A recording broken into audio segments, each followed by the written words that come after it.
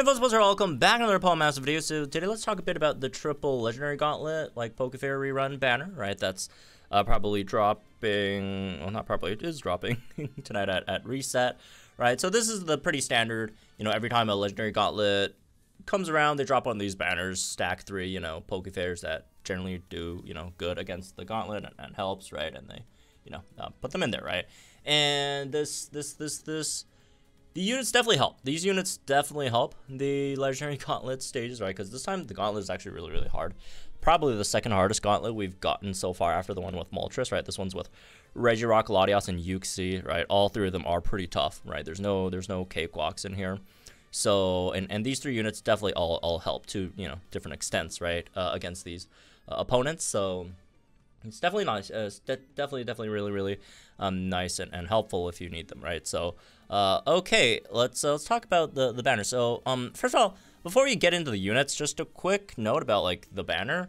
It should be one of those like triple 1% each banners, right? So like total of 3%, right? Which is pretty good in terms of rates. Yeah, like the previous one was like 1% each, which again it's 3% chance to get at least one Pokefair, which is pretty good, I'd say, right? But anyways, let's talk about the units, because if the units aren't that great, then it's probably not worth the rates, right? So the units we have over here is Gardevoir, Diantha Gardevoir, Alt Iris now, Alt Iris, Hydreigon, and Gloria and Zacian. So it's these three units. One for each stage, right? Gloria for Regirock, Diantha for Latios, and actually no, I think which one's for which? Actually, I'm actually not 100% sure. I suppose Iris is for Uxie, although Iris doesn't really do any Uxie stuff. Maybe they just did like 2 for Latios, like Diantha's for Latios, and like Alt Iris is for Latios, I guess. Although, whatever. Anyways, whatever.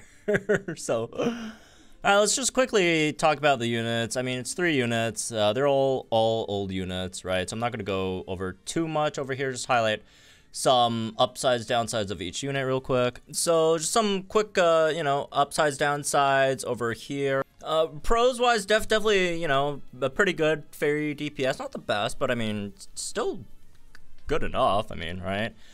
And then you also have the special attack debuffs. There's a few ways you can get them, whether it's through, maybe on a roll over here at 2 out of 5, right? Yeah, 2 out of 5 on a roll with Moonblast, which gives you, 6% chance at least. Or if you have Satisfied, Snicker, 9 there as well to help, because that's like, that's an extra one, so you could potentially get like -2 at, I think 4 out of 5, right? Yeah, 4 out of 5 over there.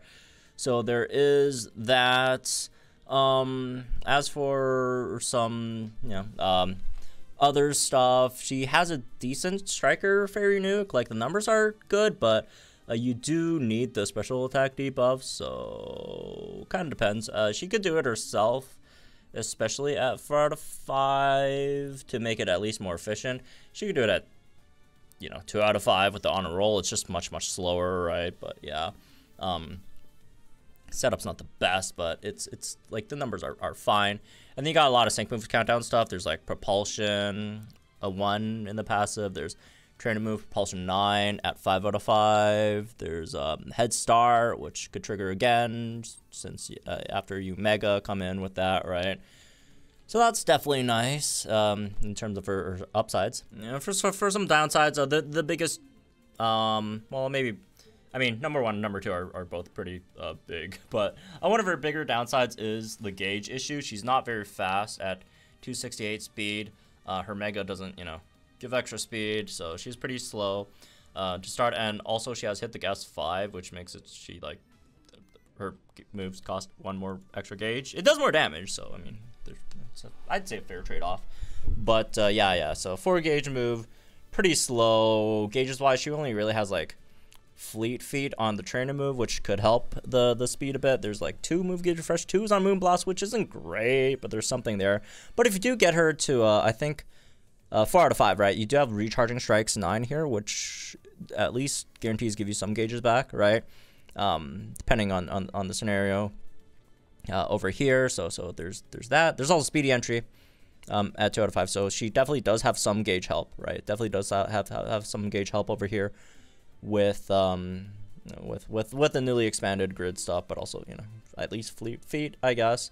But yeah, she's still going to be a bit heavy on the gauges, unfortunately. And the other thing is there's are kind of better options, because again,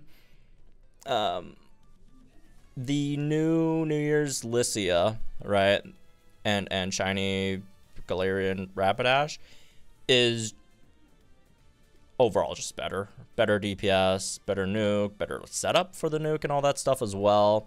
And also I guess if you want to like add one more con is just like her like not fully self-sufficient, which isn't like a huge deal because again most units in the game are, so there's that.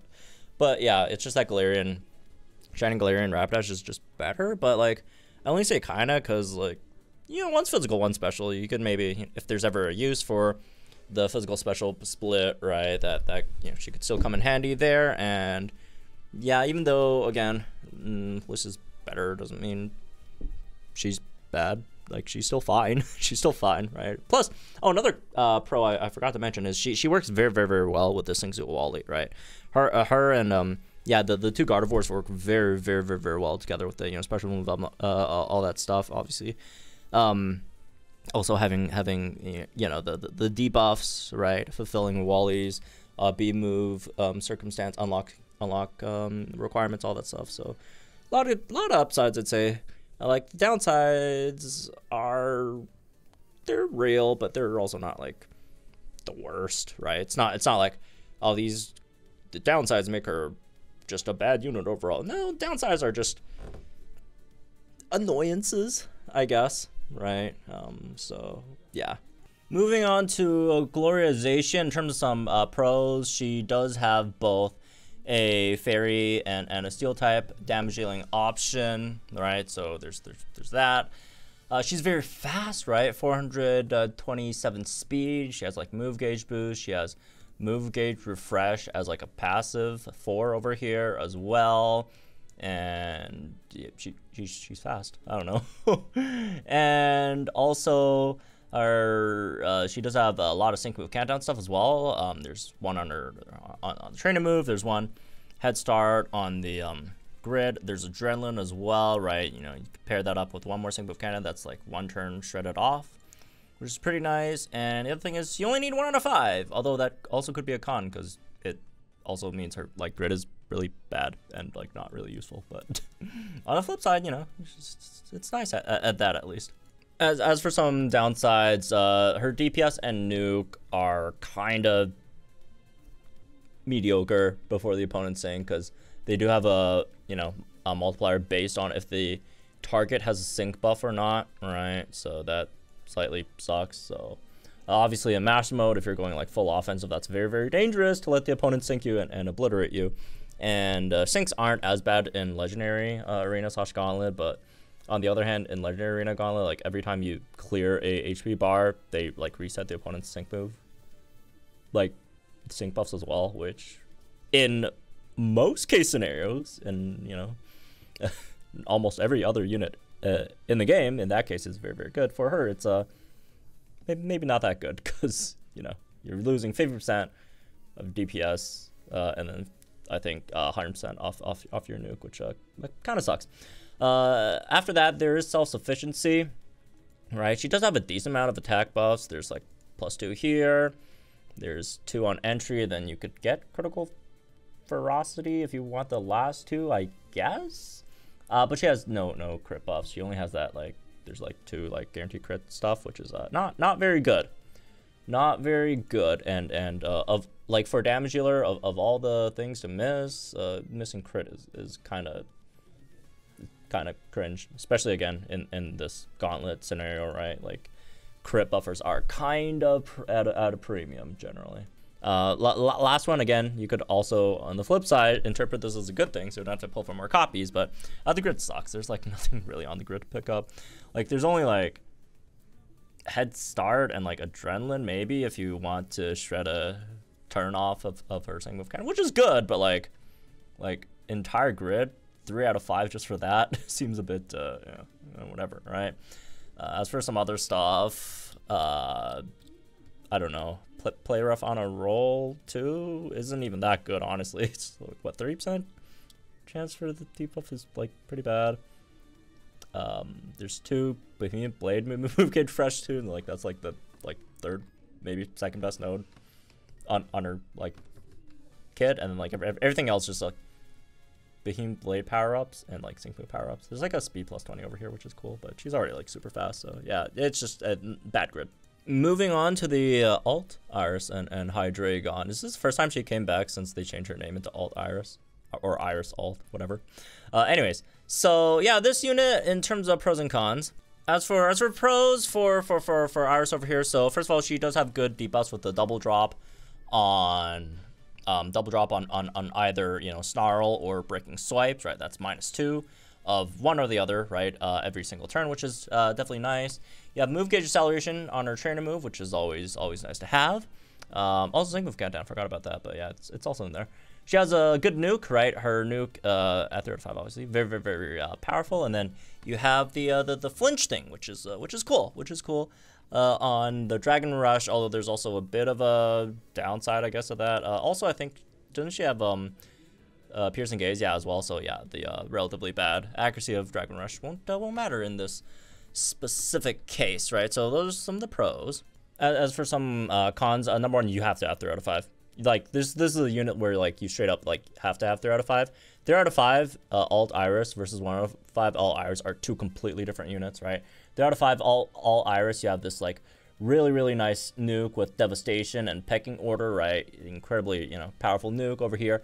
And without 3 out of 5, if you don't have this, she's like gets us basically, but like worse. She's like worse Gutsus, which is saying a lot because Gutsus is not like great. I guess she has like move gauge acceleration still, which Gutsus doesn't have. But like outside of that, like she's Gutsus, but like yeah, she could AOE, but like Gutsus does like both debuffs at the same time. So yeah, she's you need 3 out of 5. You need 3 out of 5, or it's a completely different unit. Also, her DPS is kind of awkward. Like, she theoretically could have a pretty decent DPS, right, with her Dragon Rush. I mean, you know, pretty good base power move here for a 3-gauge move at least, right? And then you have a few multipliers here and there for whether it's you know, power loving or never mind. I think power love is the only one, but yeah, in Dragon Zone at least, right? You know, you could theoretically have decent DPS and it could also flinch with that, but you just, since you have number 3, very long setup, you almost like never really get to use it. Most of the battle you're just spamming Breaking Swipes or Snarl just to get the multipliers for yourself, right? Unless you're not using it for that, but and you have like someone else to debuff for her, which doesn't make too much sense because she's a really nice debuff for herself. So yeah, due to her very long setup makes it so that she has a potentially good DPS, but it's kind of wasted because you almost never really get to use it. And then last one is self buff. She has like no self buffs. It's like you have plus 1 crit and plus 2 physical attack on like 1 MP in the trainer move. And there's like, yeah, that's it, man. That's it. That's it. You need someone to max out crit and obviously someone to max out physical attack, and that's, you know, +4 and +2, right? Which is a pretty big commitment over there. So yeah, really nice unit, but definitely you know, quite a few downsides there too. So I guess overall, right, like all 3 units are all right.